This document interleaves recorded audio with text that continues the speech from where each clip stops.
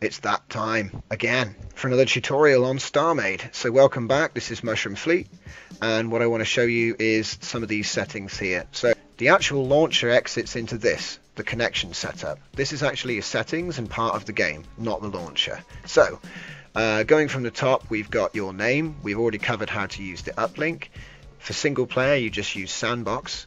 If you're doing multiplayer, it's localhost for your dedicated server running off the machine you're on, okay? Or the IP address on LAN if you're doing LAN. If you want to use multiplayer online, you just click on the server list, and that's going to pop up around 150 servers, which are currently running Starmade.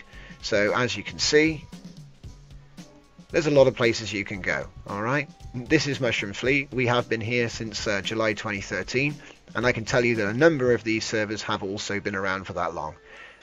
AI difficulty, I always put it on mean because it offers the greatest challenge.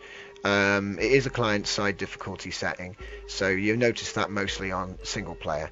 It might affect the abilities of your turrets somehow, but moving on to resolution, I generally use 1600 by 1200 at the moment, and then kind of scale it down. Full screen off. Field of view is how wide on the screen you can actually see. Max segments, this is rolled into your draw distance. Shadows I put to on. This is to do with your graphics card. You might want to turn this off if you don't like it. You will find that the lighting is a lot more even. The picture behind us is actually taken with shadows. There is bump mapping on all the textures, so I'd recommend turning that on.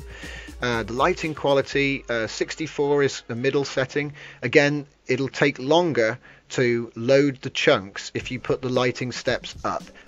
So again, it's about performance. If you want to jack the settings up, you've got to have a nice PC. So procedural background, I usually turn on. At 24, I go for 4096. It just makes the procedural backgrounds.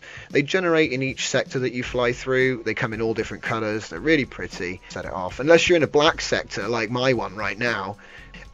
Texture pack, I always use default. Pixel and realistic, although they're still there, they're kind of deprecated now because they were both rolled into the default pack, which is currently being supported and updated with the new blocks.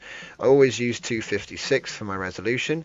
If we go down to sound, I never really change anything to do with this, but you can invert your mouse, and you can, yeah, exactly. You can have it click the other way around if you want. So what I'm going to do now is just go to the settings and show advanced. Okay, some people will tell you to do this. What this is going to do is show even more settings. So this is where you can say I want bloom on. You can say you want anti-aliasing. I tend to turn that off because it might give you transparent backgrounds when you take screenshots. But they may have fixed that bug now. Your VBO bulk mode options, these are to do with your graphics card. I tend to leave that as at just 4, and it works fine for me. I'm using an NVIDIA 560 Ti, but you could have anything, and this is the reason there's so much difference in settings. Going on, we've got all kinds of different options. Enable shield hit graphics. So if you don't like the shield graphics, you can actually turn them off. I think it's probably a good idea to leave them on so you know when you're getting shot, but you know. All kinds of other options. Probably would never need to do any of these unless you're either told to or it was specific to your system. That is almost all the settings. There are even more things in the top. We're going to do a part 2 involving the world manager.